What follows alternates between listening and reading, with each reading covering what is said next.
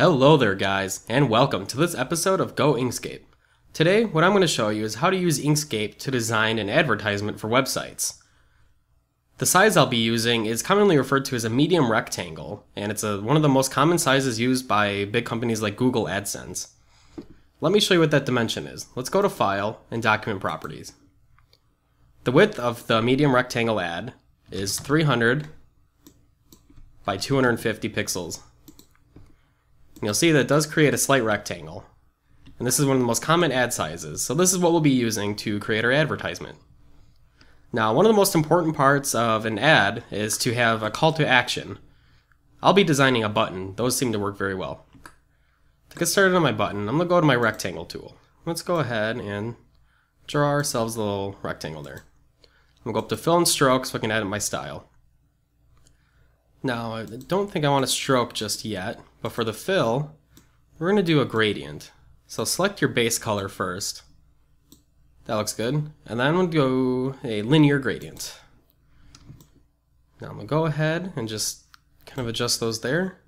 I'll select this one and drag the alpha up. And then let's make the top just a little bit lighter. Perfect, that looks good. And still with the rectangle tool, I can also grab this node and drag it down a little to make it rounded. Alright, it's already looking a little more button-like. Now I think I am ready for a stroke though. Let's go ahead and maybe I'll use the dropper. That looks pretty good.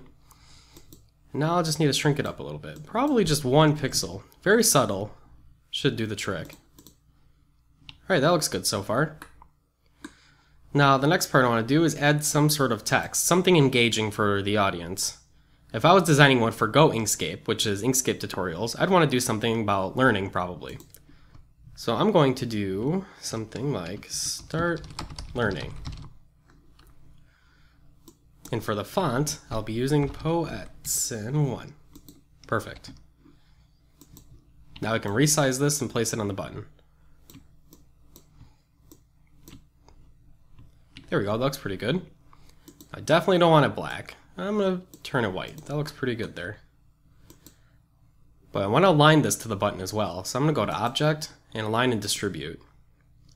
What I want to do is select this and then hold Shift and select the button. Then I can go to Relative to and Last Selected. And then I'll just go ahead and align these on the vertical and horizontal axis. Alright, that looks good. Another little touch I want to do is add a little drop shadow on this text. So I'm going to go up to Filters, Shadows and Glows, and Drop Shadow. I'm going to check Live Preview so I can see what I'm doing. So right now it looks pretty good, but I actually want the drop shadow to be on the top. So for the vertical offset, I'm going to go ahead and select -1 and hit Enter. Now the blur color, all I have is just a black with the alpha slightly turned up. So it's a little transparent. So I'll hit Apply and show you what that looks like. There, that looks pretty good. It kind of makes the text pop out a little bit more. Now I also want to add a drop shadow, the same drop shadow, to the button.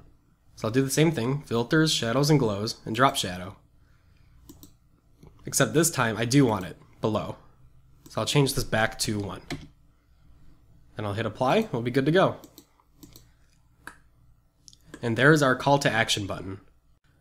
Now also at this point, I have my logo on hand, so I'm just going to go ahead and paste that. And I'm going to combine these with the button here.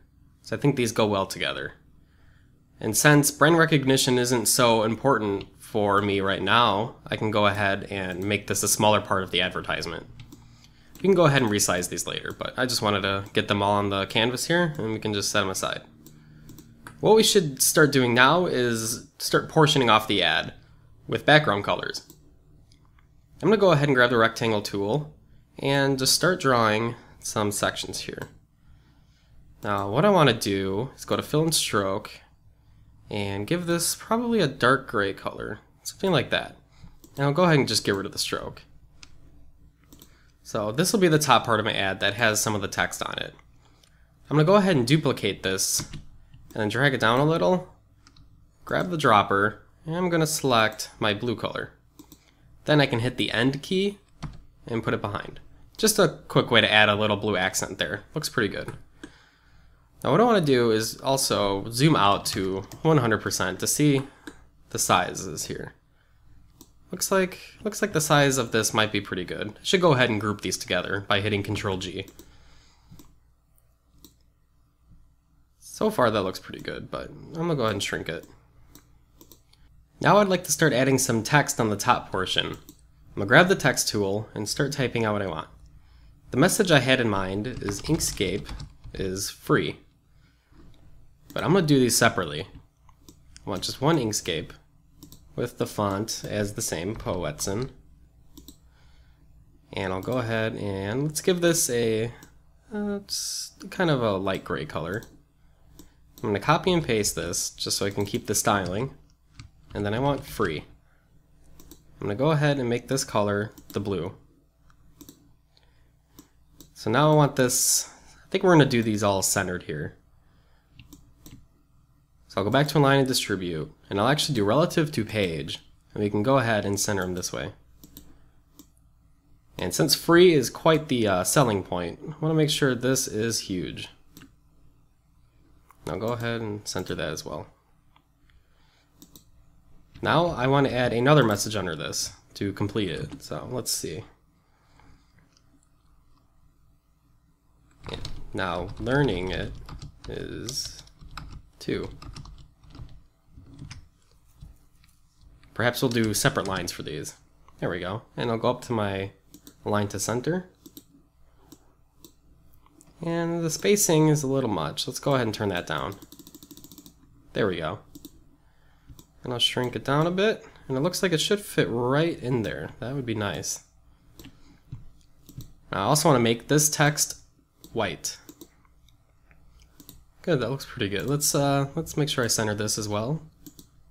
Might as well make it perfect. And now I should probably make sure this is centered. There we go.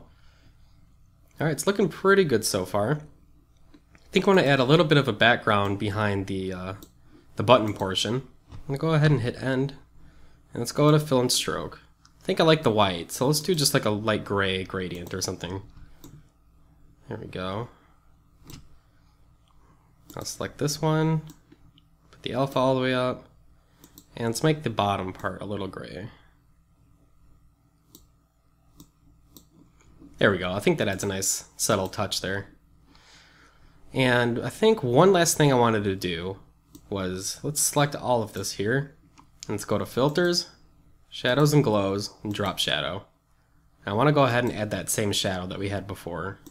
And I'm going to do the -1.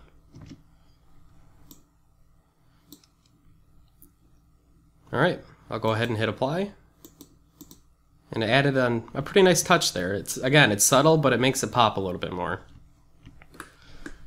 Alright, I think this should be a pretty good advertisement so far. I'm going to export this and see what it looks like.